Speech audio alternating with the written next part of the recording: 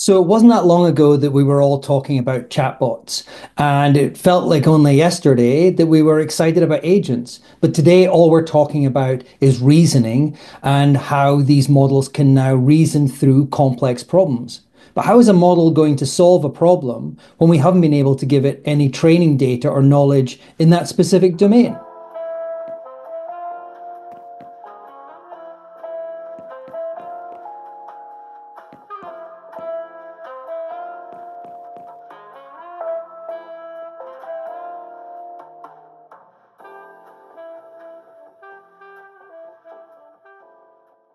So what I want to do here is share a technique that you might want to try in one of these low knowledge domains. So what do I mean by that? Well, we know that the models are great at coding and the models are great at math. And that's not surprising because we have large bodies of trainable material, well-structured information and data that we can give to the models to train them for math and coding and the law and physics, because everything is structured in a consistent way and it's in a format where we can easily convert that into training data and give it to a model. The problem that we have is that we also have other areas where we don't have well-structured information. So as an example, think about corporate negotiations. We know what the start point was because there was a story in the Wall Street Journal that company A wants to acquire company B. And we know what the end point was because CNBC or the Financial Times had a headline explaining what the outcome was. But what we don't know is what happened in the room. What did those negotiations actually look like? We might have some rules or guidelines that come from an MBA course, but we don't know what those discussions were. So there are a lot of domains where that specific knowledge, that wisdom is locked away. It's in people's minds. It's never written down. And where this is taking us, or where this could take us, is that we still have these areas where this knowledge gap is not being filled. So actually we have sectors or professions who are becoming better served by these models, who have more powerful models at their disposal. They can do more and more. But then we have other domains who are almost being left behind.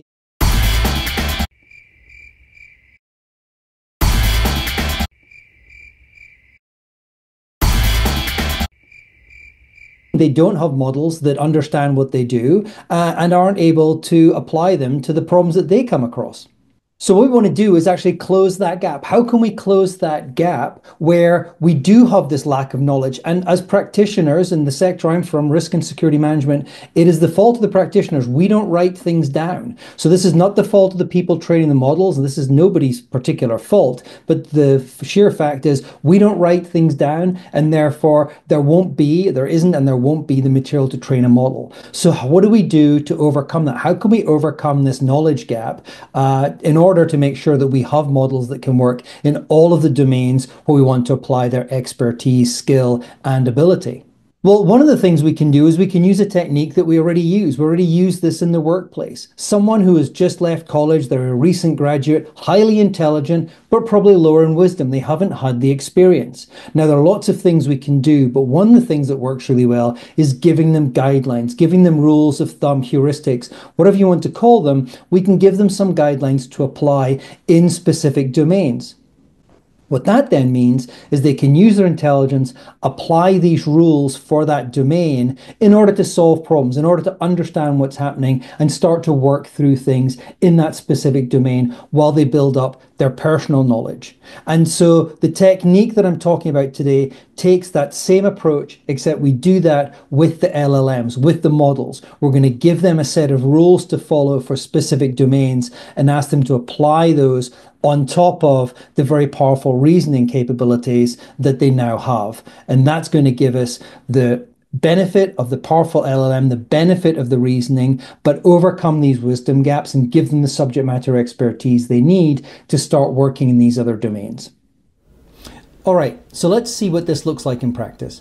So I'm going to toggle between this front end, which is just an easier way to show the inputs and outputs, and we'll go and look at the back end as well and see what's happening behind the scenes and how the logic's working. But this is an easier way just to show the process. So I'm going to drop in a prompt, and right away you'll see this is quite a long prompt. It concerns an intelligence estimate. And so what's happening in the background now is it's trying to figure out what kind of problem do I have and what rules should I apply. And we'll see how that works in a second. The other thing it's going to do, it's going to reformat the question that I give it, and it's going to put it into a standard format, because again, what I found is that standardization really helps these models work most effectively. Okay, so here's what's going on behind the scenes. The heuristic match, this is basically the same as tool use. I found that tool use wasn't working out as well as I would hope. And so I've taken a little bit more of a long-winded way of doing it. So there's a specific LLM, a specific prompt that is going to match up the user input and look for a match with one of the heuristics. And you'll see that these are listed down here. It's analyzing for those. And so that's the first thing that it's doing. Whatever you've presented to this model, it's looking for a match for the specific rules that you want it to apply. We want it to be consistent in the way it's presenting the information to the actual simulation. So we haven't got to the simulation yet. When we get there, though, we want to make things as consistent as possible and make sure that they're formatted so that the kind of material the simulator needs is contained in the prompt. And so we've asked it to parse the scenario and return it in the structured format. And you'll see at the front end, you actually have the opportunity to go in and edit it if necessary. But we're just trying to make things consistent so that each time it gets a scenario, it's in this standard format. So the first two things it's doing is looking for a match, standardizing the format. So once we have a match, we're now going to come over to the rule set and find the appropriate rules and behavior for that particular type of problem. So we have two different types of scenario rules in the demo: negotiations, geopolitics. So these are the rules. These are written in a fairly binary way. You must do, must not do. They're provable. It's provable if you have prioritized agreements that create highest combined value. It's provable if you've got these 3+ independent paths for critical resources. And that's deliberate because we want to make it nice and straightforward rather than having sort of abstract, vague rules. We want to give it quite clear rules. But by the time you combine these together, you've quite a sophisticated model for these are corporate negotiations or geopolitical strategy. So these are the rules. These are the same heuristics we might give to our consultant that we were imagining before.